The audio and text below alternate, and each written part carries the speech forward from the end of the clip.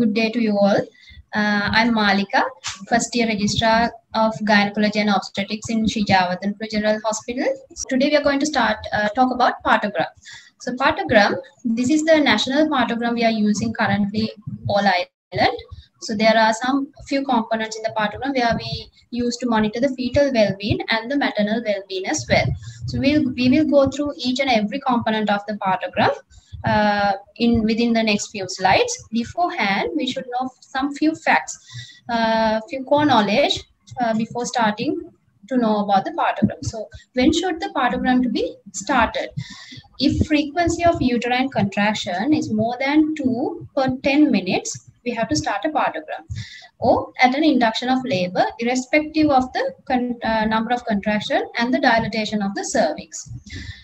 And some core knowledge of the onset of labor. Onset of labor is at all when there's gradual cervical changes with dilatation and painful contractions. When there are all these three things, we consider this onset labor has been started. And of course, the stages of labor. We all know there are 3 stages of labor: stage 1, stage 2, and stage 3. Stage 1 again divided into 2 phases as latent phase and active phase. Stage 2 divided again into 2 phases as passive phase and active phase. And stage 3 at the end we can manage stage 3 either in 2 ways, which we are going to discuss in the next slide. So first stage start with the latent phase. It is from the onset of labor with painful contractions and gradual changes of the cervix up to 4 cm dilatation. Earlier it was considered as 3 cm, but with the latest guidelines we are now considering up to 4 cm dilatation. So these cervical changes, it can be the effacement position. Usually the cervix is before the onset of labor, it is positioned at the posterior at the posterior fornix of the vagina, but with the onset of labor and progression, it will come to a more mid position. And effacement also. Effacement of the cervix will also gradually thin out, and the cervix will be incorporated into the lower segment of the uterus at the full effacement. Then painful contractions. Actually, the latent phase can be of variable duration. In multiparous women, it can be lasting for days. But in primiparous, I'm really sorry. In multiparous women, it can be lasting very short period. But in primigravida mothers, it might be lasting for days. But the next stage of the first stage of labor is established labor, which is from the 4 cm dilatation up to the full dilatation. Here we get the regular painful contractions with increasing frequency and increasing strength of the contraction. So 4 cm to the full dilatation is the established labor or the active phase of the first stage of labor. Most of the time we are sending mothers to labor room at this stage. Then the second stage starts with the full dilatation of the cervix until to the delivery of the baby. So with the full dilatation of the cervix, mother will not feel the urge to push down until the bear down reflex comes to set. So with the bear down reflex, with the full dilatation, head has to descend up to the pelvic diaphragm. When the head is descending and stretching the pelvic diaphragm, which is basically the levitani and the coccygeus, you get the stretch receptors stimulated, and mother will feel that urge to push down. Basically the same way as your rectum is fully loaded with feces and you feel the urge to defecate. The same mechanism acts here, and mother will feel the urge to push. So active stage of the second stage of labor start at this point. From that point up to the delivery of the baby is called as the active stage of the second stage of labor. This is where we are going to do much of the interventions. And then the third stage, it is the time from birth of the baby to the expulsion of the placenta and membranes. I told you that earlier as well, it can be managed either in 2 ways, either physiologically or actively. But what is recommended now is to manage the third stage as active management of third stage of labor, because it will reduce the postpartum hemorrhage and blood transfusion in the later time after the delivery. So the difference is there's not much of a big difference, but active management, what we do is with the delivery of the anterior shoulder of the baby, we give a uterotonic, most of the time oxytocin, and then we do the delayed cord clamping and control cord traction for the delivery of placenta. The change with the physiological management is we do not give any uterotonic at the delivery of the baby, and we do not do any delayed cord clamping, and we do not do control cord traction. We just let the we just use the maternal effort to use the to deliver the placenta. So however, when you are managing the third stage physiologically, it is taking much longer time, usually 1 hour. Active management will only take about half an hour. So little bit about the time durations and delays of labor, which is very important, because the doctor who is at the labor room has to identify these delays and inform senior of medical officers to get any related interventions. So expected durations of labor. In a nulliparous woman, first stage of established labor, that is from 4 centimeter dilatation up to fully dilatation, we expect the duration to be around 8 to 18 hours. For a multiparous woman, we expect that the duration to be around 5 to 12 hours. This is not hard and fast duration, but we usually expect a multiparous woman to finish the first stage of labor, first stage established labor, around 5 to 12 hours. In second stage active phase, that is urging maternal urge to push to the delivery of the baby, we expect a nulliparous woman to deliver the baby around 3 hours and a multiparous woman around 2 hours. Third stage, of course, it is same for both nulliparous and multiparous women. Active management is last. If you are using active management, third stage should be completed within 30 minutes. If it is physiological management, it should be completed within 1 hour. So when to identify a delay in progress? In the first stage, established labor from 4 centimeters to fully dilatation, a nulliparous woman or a multiparous woman, if the dilatation is less than 2 centimeters for 4 hours. We take 4 hours here because we do vaginal examination every 4 hours. That is the recommended time interval for a vaginal examination, provided there are no any other risk factors. Then if there are in the established first stage of labor, less than 2 centimeters for 4 hours is considered as a delay. In second stage, active phase of the second stage of labor, if a nulliparous woman does not deliver by 2 hours or a multiparous woman does not deliver the baby by 1 hour, we consider it as a delay in progress of the second stage of labor. So here we have to do intervention. Either we have to decide, we have to do the vaginal examination and check the mother, see whether there's any other obstruction or inadequate maternal effort, where we can offer her some support by the assisted vaginal delivery. If it is obstructed labor, of course, we have to go for an emergency cesarean delivery.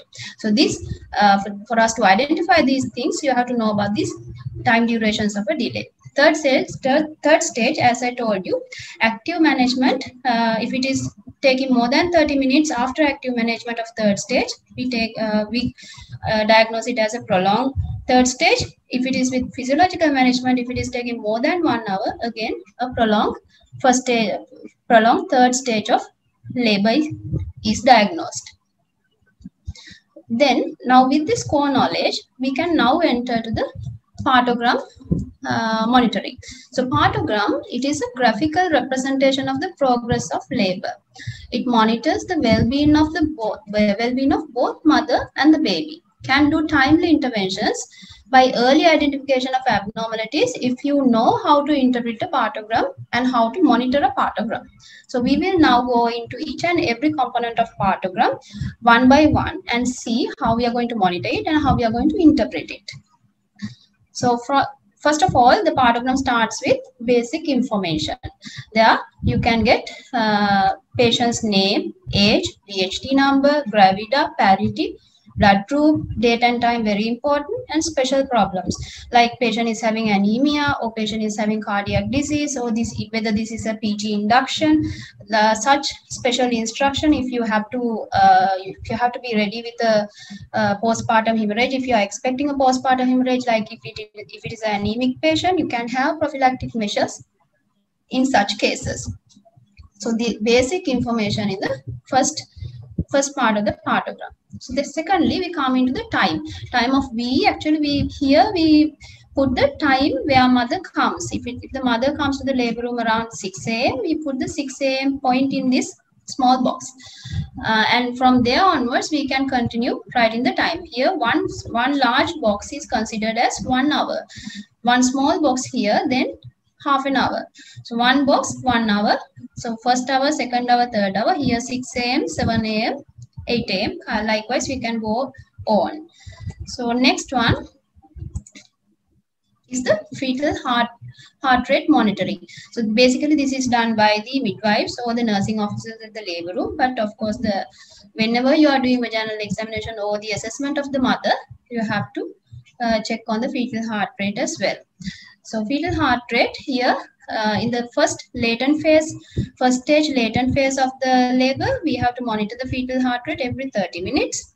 First stage active phase or established labor, that is from 4 centimeters to fully dilatation, every 15 minutes the fetal heart rate has to be monitored. That means every this small square is half an hour, half of this small square is 15 minutes. So every 15 minutes fetal heart rate has to be monitored. Then second stage passive phase, you can monitor, we have to monitor the fetal heart rate every 10 minutes. And second stage active phase, every 5 minutes the fetal heart rate has to be monitored. Second stage, of course, we have a separate area in the partogram to monitor the fetal heart rate. We will come to that later with the presentation. Then the CTG. CTG, something you all have to know. All CTGs are categorized into 3 types. A CTG can be normal, can be suspicious or abnormal. So how do we categorize these CTGs is another lesson which we will going to go through later. So CTG, if you are going to put a CTG, you have to always go through the CTG in all aspects and put a categorization. Categorize the CTG and put the category here in the CTG column. Then the contractions. Here we have to identify very clearly what they monitor here is contraction-free interval and duration of contraction. It is contraction-free interval. You can see this is the duration of the contraction, which can be categorized either less than 20 seconds by this dotted box or 20 to 40 seconds by this line box, or by the contraction can be 40 to 60 seconds, which we can draw it in a box by a check box. So the duration is categorized by the boxing, the way we are going to draw the box. Then the interval between 2 contractions, we can put it here. So I can by the next slide you can understand how we are going to do it. So for here you can see there's 1, 2, 3, 4, 5. It is basically 1 minute apart, 2 minutes apart, 3 minutes apart, 4 minutes apart, and 5 minutes apart. Every 5 minutes you are getting a contraction. Then we draw the frequency of contraction here. So we will go to that in the next slide. So this contraction monitoring has to be done every 30 minutes. So here you can understand very clearly. So this patient who has come to labor room here at one point. So initially at the labor she was getting mild contractions, that is less than 20 seconds. That is why we have dotted boxes here. So she was getting mild contraction less than 20 seconds every 5 minutes. So contraction free interval is 5 minutes. So that means for 10 minutes she is getting 2 contractions. So which is mild contractions. Then with the progression of labor, maybe the patient is being started with oxytocin. So the contraction frequency increases. Now here the contraction severity is also being increased. 20 to 40 minutes, 40 seconds lasting contractions are coming every 4 minutes. Then with further progression here, every 3 minutes, contraction free interval is 3 minutes. So every 3 minutes she is getting a contraction which is lasting 20 to 40 seconds, which is a very good contraction. Then with further progression, this mother enters to this category where every 2 minutes she is getting contraction. That means for 10 minutes she is already getting 5 contractions. That is the maximum level we need a mother to have. That's the maximum level a mother should have in respect to contractions. So above five contractions per 10 minutes, we consider it uterine hyperstimulation. So here we have blotted here, but just for your reference, we have done it here. But basically, if the mother is contracting every 1 minute, that means so for the 10 minutes she's been getting contractions, and this contraction is lasting 60 seconds. So basically there's no contraction free interval. This kind of a contraction limit cannot be there. So this is uterine hyperstimulation. Anyway, we have to do some intervention. Actually, this will not come before this. If you are monitoring the partogram properly, if patient goes here, that means you are not monitoring the partogram properly. If you are monitoring here, you have to stop. So that is it with the contraction. I hope you understood well about monitoring the contraction and how you are going to plot it. So then we come to the oxytocin dose. So this depends with each unit. Basically what we do is we dissolve 5 units of oxytocin in 500 ml of normal saline, and some units use drops per minute and some units use milliliters per hour with infusion pumps. The best way is to use an infusion pump, but sometimes when you're out of infusion pumps, you can use drops per minute. So whatever the way, what we need is to increase the oxytocin dose if the uterine contractions are inadequate in a gradual manner. That means every 30 minutes you can increase the oxytocin dose, not less than 30 minutes if the contractions are inadequate. Up to adequate contractions means 4 to 5 contractions per 10 minutes. Until you achieve that contraction limits with good CTG, with good fetal heart rate, you can continue increasing the oxytocin dose. So next one, the abdominal descent. Obviously, we have to, when you are doing maternal assessment in the labor room, you have to check the mother as a whole, not just the vaginal examination. Before doing vaginal examination, has to go through the mother with pulse rate, blood pressure, and then the abdominal examination to see whether the baby's head has come down. Most of the time, baby's head, when the head is engaged, we consider the head has gone in 3/5 of the 3/5 of the head has gone in below the pubic symphysis, and above the pubic symphysis you can only feel 2/5. Here you can see head accommodates full width of the 5 fingers above the symphysis pubis. That head is not engaged. When the head is gradually engaging, going inside the pubic symphysis, head accommodates 2 fingers above the pubic symphysis. So that is the time head is engaged. So that when the head is engaged, that means the pelvic inlet, what we consider is the smallest diameter of the pelvis is the inlet. So inlet, if the head is engaged in the inlet, invariably that baby has to come through the outlet, provided that mother is having a gynecoid pelvis. That is the anatomy of labor. Again, another lesson. We will discuss it later some other time. Here, what you have to understand is abdominal descent is also very important. Sometimes vaginally the mothers are fully dilated.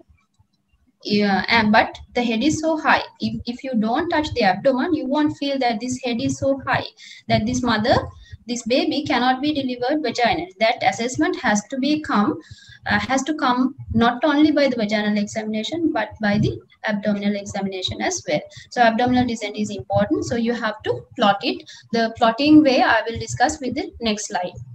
The next one, just adjacent to the abdominal descent, is cervical dilatation. Cervical dilatation, again, something you have to master when you are at the labor room. So vaginal examination, you have to check for the dilatation of the cervix. So dilatation of the cervix, in a rough guide, this is the rough guide you can use, but however, each and every person's fingers are different in size. So you have to know the exact measurements of your own fingers. Basically, if the fingertip is accommodating the cervix, it is around 1 centimeter. One finger is accommodating, it's around 1.5 centimeters. If it is around 2 fingers, it's about 3 centimeters. If you can accommodate around 3 fingers, it is about 5 to 6 centimeter dilatation. If 4 fingers have been accommodated, most of the time it is around 7 to 8. However, you have to have your own measurements when you are doing these vaginal examinations. That of course comes with practice. You have to do more and more vaginal examination to precise your measurements. So cervical dilatation, you can mark as a check, as a cross or a dot. here. And then you can here clearly understand cervical dilatation here is 4 centimeters, which is been marked as a dot. If you are using a dot for the cervical dilatation, you can use the abdominal descent measurement as a cross. Then otherwise you will miss, you can the two measurements can exchange if you use the same dot for the both abdominal descent and cervical dilatation. Then we come for the vaginal descent in the vagina. So basically the station is the presentation, the vertex presentation. In a vertex presentation, vertex relationship to the ischial spine. So if the ischial spine, if the vertex is at the ischial spine, we consider the station of the baby's head to be 0. Anything above it is minus, anything below it is plus. So station is also very important for us to understand the baby has descended. The head has to come down through the pelvis for it to come out through the outlet. So station is also important, which we can understand with the further, when we are going further with the presentation, you can understand practically in some case scenarios. So next few boxes you have to monitor is the LICO. So LICO again, with one letter you can write.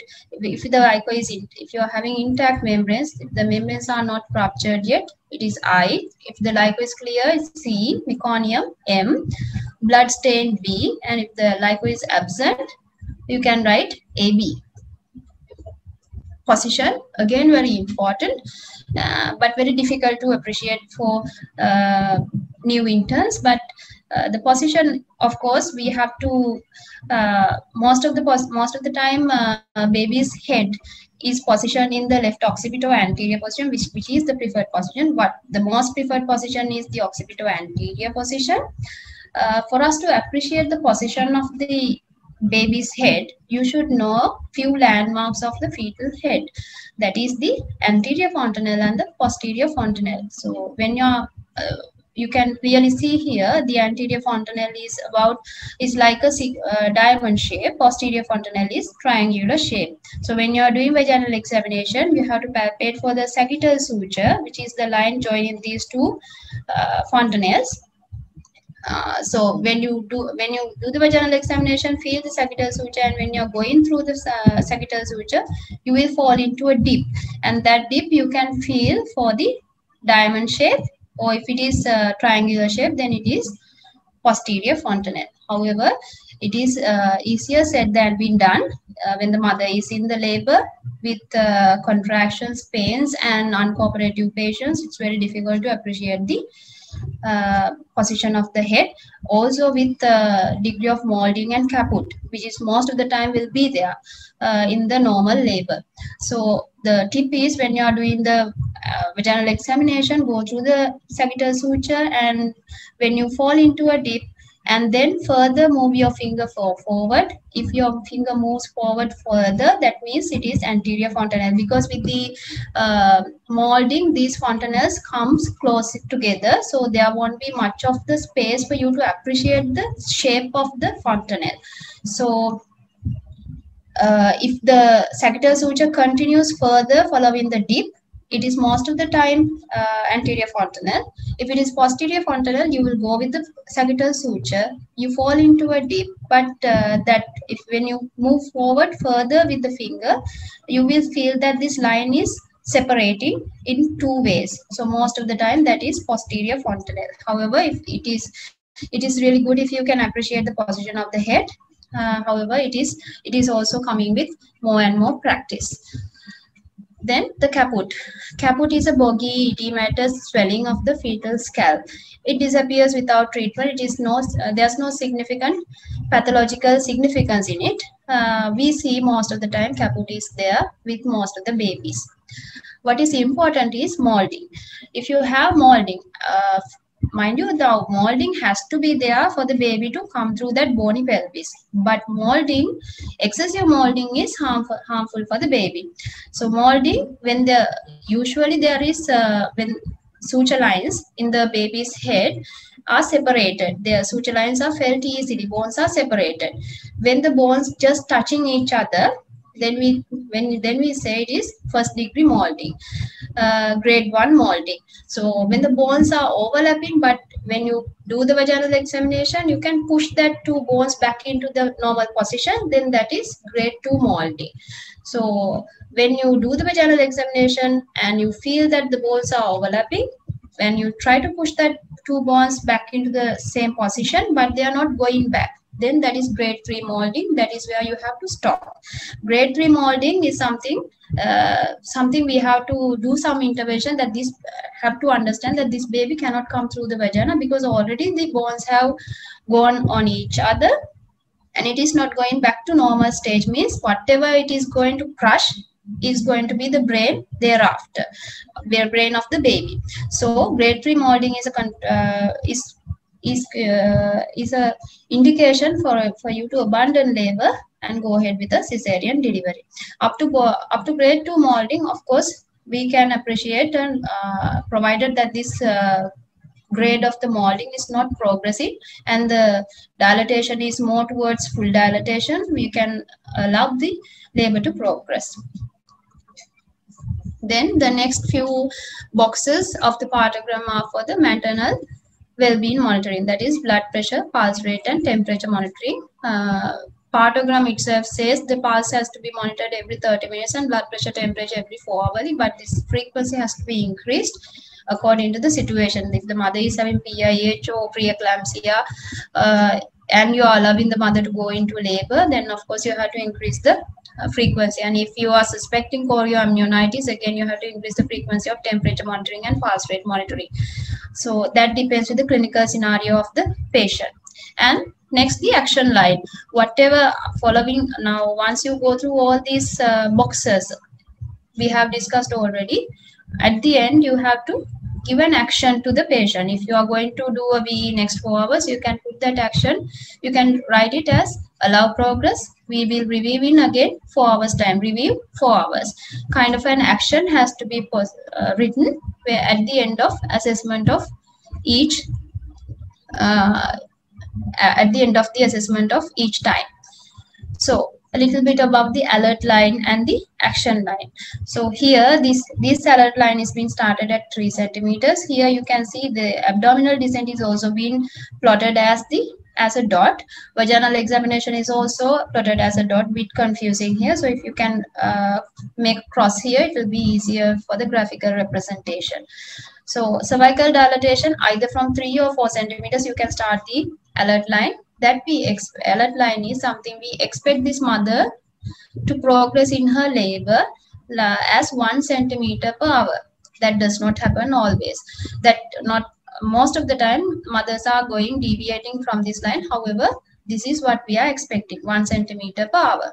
So action line, we draw 4 centimeters away, that is 4 hours away from the alert line according to WHO recommendation. And if your labor progression is going or crossing the action line, we have to make some intervention and you have to check the reason for the crossing and do intervention to expedite the delivery. So this is the whole partogram as a whole. Now we have gone through all the components of the partogram. Starts from the beginning. Now this is Mrs. Y, 32-year-old mother in her second pregnancy with previous 1 miscarriage, P0 plus 1, and her blood group is O positive and your date and time BHT, and she has come to labor room at 6 a.m. You can see here the time has been plotted, 6 a.m. Then after every hour they have plotted the time. So at 6 a.m. her fetal heart rate has been monitored continuously. You can see nicely the process being made. Baseline heart rate is around 140. Fetal heart rate is being monitored. So, and CTG they have put a CTG and that is normal.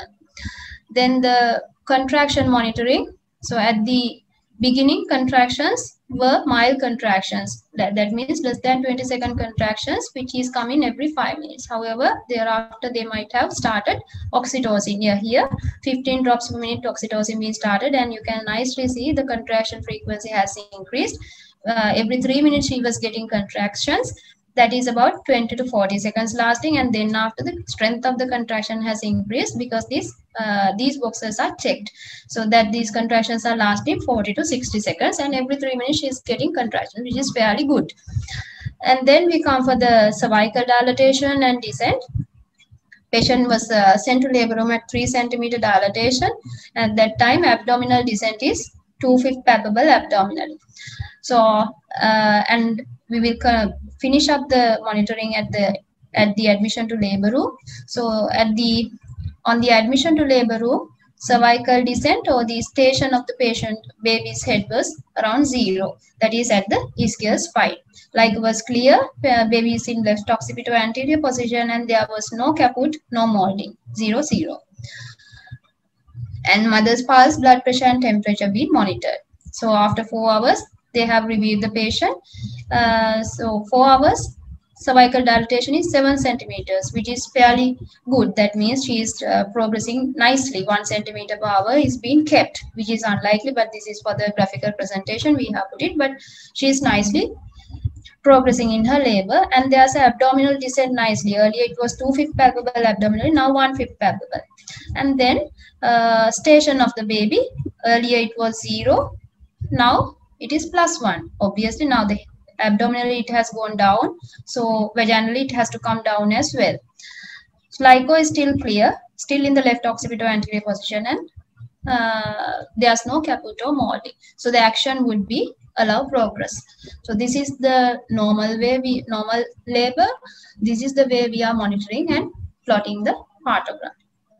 So little bit about the second stage monitoring. This is the second stage monitoring part. It is the lowermost part of the partogram. Here we monitor the fetal heart rate mainly, and the commencement of the pushing stage, that is the active second stage of the active stage of the second stage of labor has to be marked here. Then fully dilatation time has to be marked here as well. Then every 10 minutes in the passive phase of the second stage of labor, every 10 minutes we are monitoring the fetal heart rate. Once this maternal pushing effort starts, we start to monitor the fetal heart rate every 5 minutes. So few case scenarios for you to understand the importance of the partogram. Here in the first case scenario, again Mrs. Y, a 32-year mother in her second pregnancy with previous one miscarriage, O positive mother, has come to labor room at 6 a.m. Everything looks normal, and they have started oxytocin, and with that the gradual increasement of the contractions was seen, and she has come to labor room around 3 centimeter dilatation, and then with the contractions her labor has progressed. Initially station was at 0, like it was clear, and left occipital anterior position with no caput or molding. But after 4 hours her dilatation was around 5 centimeters. Abdominally she has descended 1/5 palpable, and vaginally also the station has gone to +1 position. Then here also everything looks normal. You can go ahead and allow progress this labor.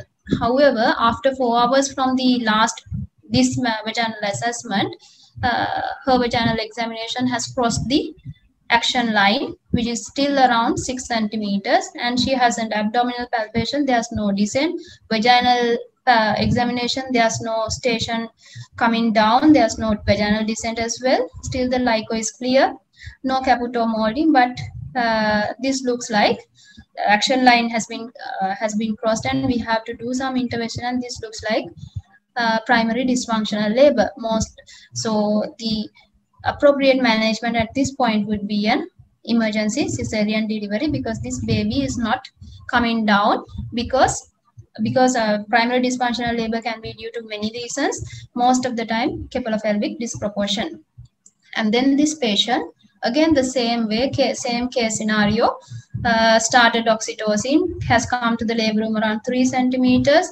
Abdominal descent is there with the first vaginal examination, but with the first vaginal examination, your position has come to left occipital transverse position, which is not a problem actually, because still the labor is progressing. With the descent of the baby's head, this head can turn. So there's little bit of caput, grade 1 molding is there. Still we can allow progress this labor, thinking that this head will turn.